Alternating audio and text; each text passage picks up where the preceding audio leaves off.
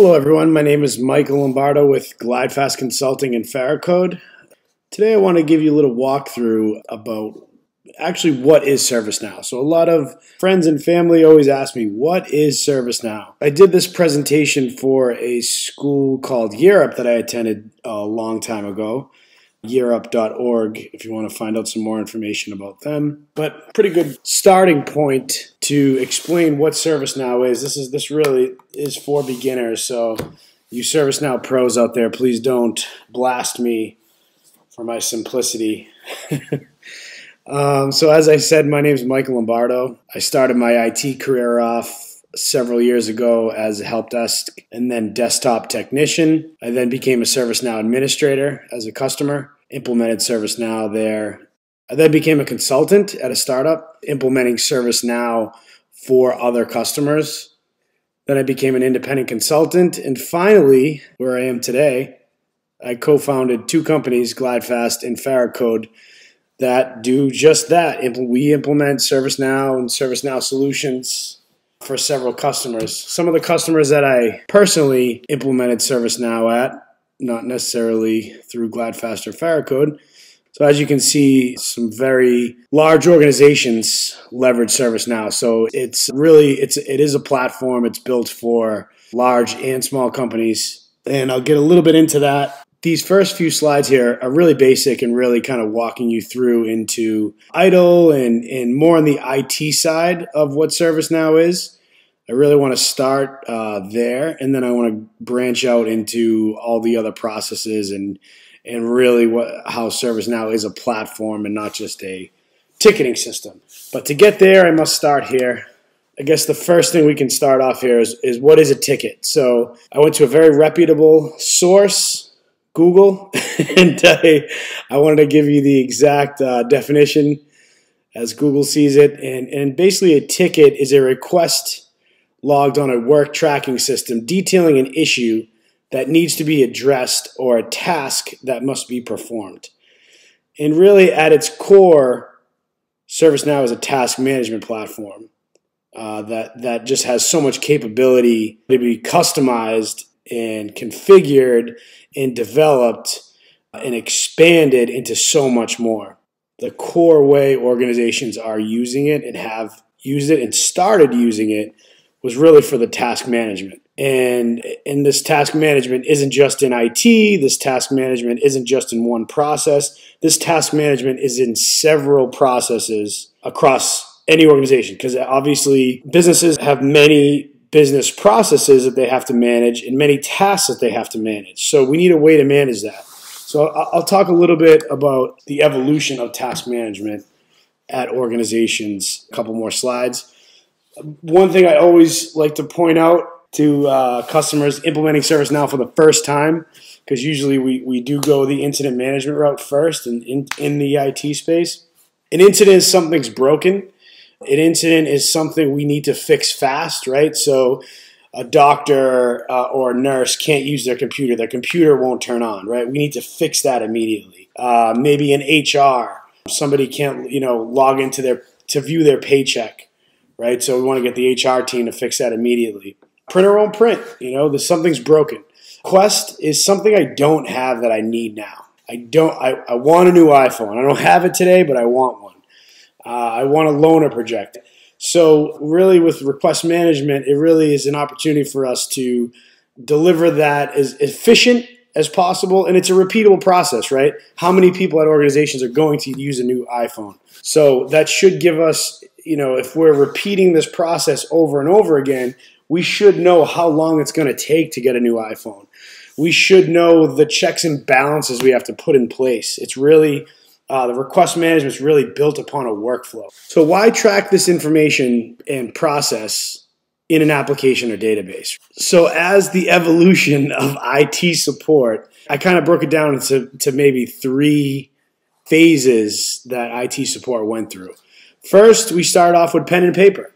You needed your computer fixed or your telephone fixed or something a ticket, right? If we needed to give you some sort of ticket, it was on pen and paper. If you think about even outside of IT, a lot of things are moving to the digital space. Valet tickets now are running on phones. Before, you used to get a piece of paper. What happens? You lose that. So it all started with pen and paper. And some of the pros around that is tracking in the logs, right? We are definitely able to track the tickets. We're definitely able to ensure closure. It's right there in black and white on piece of paper in front of us. The cons, it's slow, right? So we're getting stale data. We're not automating any process, any of this process. We're not getting any reporting on that. We're not seeing how efficient or how we can make it more efficient, right? It's just, here's your ticket, and as soon as it's done, it's done. We don't really have a timestamp even, other than the person working the ticket may write on it. But reporting on that's not happening. Lack of enforcement of any type of process. And then email came along. And an email says, hey, we're faster. We can communicate faster. We can update things faster. We can get you the most up-to-date information as quickly as possible. We're able to track and log things, right? It is there somewhere. It's in black and white. It may be in somebody's mailbox somewhere, but in accessibility, right? So we can access that on the go. We're not limited to just that pad and paper in somebody's hand or at one location. The accessibility is there. The cons of that, obviously, is we're not really able to ensure closure. If a person goes out sick, we can't access their email. We don't know. Transferring, getting help, just throwing it over the fence doesn't ensure that the actual problem's getting resolved. Obviously, no lack of automation or reporting. There's really no accountability. You send an email, really no ensuring your management, let's say, has no way of verifying or validating that you're actually completing tickets that may come, or tasks that may come through your mailbox. There's no process. There's no procedure. And then we got a lot smarter. Thank Lord. we went to the application space. So there's a lot more pros and cons, as you can tell. So we have faster service through things like self-service, through things like automation. We're able to triage. We're able to ensure closure. We're able to ensure, again, look for automation opportunities. We're able to standardize processes that we couldn't before. We're able to say, hey, if somebody's requesting a new iPhone, it's going to take this long. We need these approvals from these many people, which, again, is the workflow. And we're also able to offer it on mobile and give you a catalog, rather than just saying, hey, what kind of iPhones do you have through email or picking up the phone and calling. The cons of that, I guess, where I was going here is really our consumers really start having the expectations that this is going to work. Your application is going to work like an Amazon, is going to work like some of the Facebook, some of these other platforms that have developed so far. So really, now that we're in the application space, we have a responsibility to make it intuitive, to make it easy, to make it quick, to get people to provide a faster service. Really, end of the day, people want a faster service, and obviously the leader in this space is ServiceNow, and we'll get into why in these next couple slides. So tell you a little bit more about ServiceNow. It's a platform built in the cloud. Now, what does that mean? Let's just pause right there, because people still kind of don't understand what cloud is. They say, oh, I have Apple Cloud. Well, really what it is it does not have to be installed locally. The application itself does not have to be installed locally on machines. So when on some of these legacy applications, when we first moved to the application space, right, they were great. We had an application, but we had to install it locally on your machine. I think we used to call them fat clients. They used to have to go on your machine. If there was an error with the installation, we had to reinstall it. If you went to a different machine, it wasn't there. You had to install it there. And so everything was installed locally. When it's in the cloud, it is accessible just like a website. So yes, it is an application. Yes, it is a platform, but it's accessed the same way you access Facebook. Facebook's the same thing. Facebook is a platform that is in the cloud. You don't have to install Facebook other than maybe mobilely on your phone, on the App Store, but it is a platform. When you access on your browser, you're just going to a website. Now, the platform aspect of this, it means applications can be built on top of it as well. ServiceNow is not just binary. It's not just it is what it is, or once you purchase it, you can only use it the way ServiceNow made it. You can build your own applications to support your own business processes or any task management you'd like in any way you like. So it really is a platform with a set of, put it this way, it gives you a toolbox. So you have tools that you can leverage to build applications, to build them faster, right? If you were to build an application from scratch, it would take you a lot longer than it would be to build it on ServiceNow, because ServiceNow has that platform and has that baseline of work done for you where it just allows you to build on top of that. Maybe that was a little confusing, but yeah, I think you'll get there as I kind of go a little bit further down this slide. What's also really nice about ServiceNow, so because it is that platform, doesn't mean you have to build all these applications from scratch. Right? So if I wanted to build an application to say, or to manage, we'll go use the valet tickets again, to handle valet tickets. The really nice thing about ServiceNow is it does have pre-built applications to support your processes, right? So obviously there's common business processes that every single business needs to support, right? Your IT business processes, your HR business processes, customer services. So those customer services agent, maybe like at Xfinity or AT&T, when you call into a customer service center, they need somewhere to log that information. They're taking down your information. They're logging your issue. It is all done on a pre-built application in ServiceNow. Now, what's great about ServiceNow is you can build on top of that. You can add automation. It's going to give you a pre-built standard application that obviously we're going to collect things like your name, your location, what your problem is. But maybe there's additional data we need to collect. Maybe we need to know what your Comcast cable box number is, right? So we have the ability to add a new field very easily to say, hey, we need to ask, their Comcast box number. But again, outside of those pre-built applications, we have the ability to build a brand new application, maybe to handle valet tickets. When a car comes in, we want to check it in, get the person's information quickly. We can build that application very quickly, 100 times faster than building it from scratch. Maybe 1,000 times faster. But again, the real value is, and the real reason why organizations are able to buy ServiceNow and implement so quickly is because there are so many pre-built applications that they're taking feedback from all these other customers, and they're constantly innovating in the application to make it easier out of the box for you to go live. A couple notes here at the bottom. Every business process has repeatable steps, right?